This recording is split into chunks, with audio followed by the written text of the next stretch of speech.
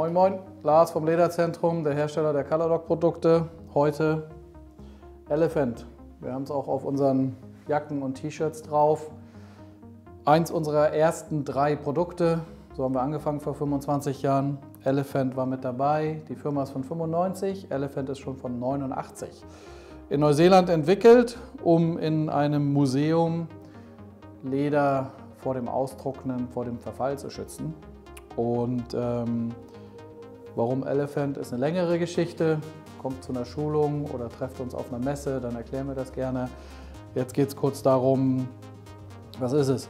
Es ist ein synthetisches Fett, fast geruchsneutral, so wie man es eigentlich gerne möchte.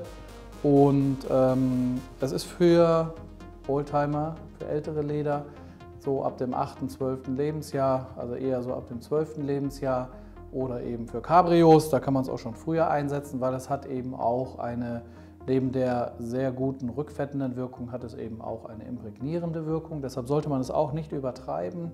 2-mal im Jahr ist für das normale Fahrzeug völlig ausreichend. Wenn man natürlich ein Fahrzeug hat, was viel draußen steht, also ein Cabrio, was viel draußen steht, dann kann man das auch öfters machen. Aber es ist vielseitig einsetzbar. Man kann es auch für Schuhe benutzen, also für Wanderschuhe, auch um die wasserdicht zu machen, um sie zu pflegen, um sie geschmeidig zu halten. Man kann Ledertaschen damit pflegen, gewachste Leder damit pflegen und. Also da gibt es eine ganze Menge Möglichkeiten. Es hinterlässt einen ganz schönen Glanzgrad, so ein typisches Semi-Gloss, den man ganz gerne haben möchte.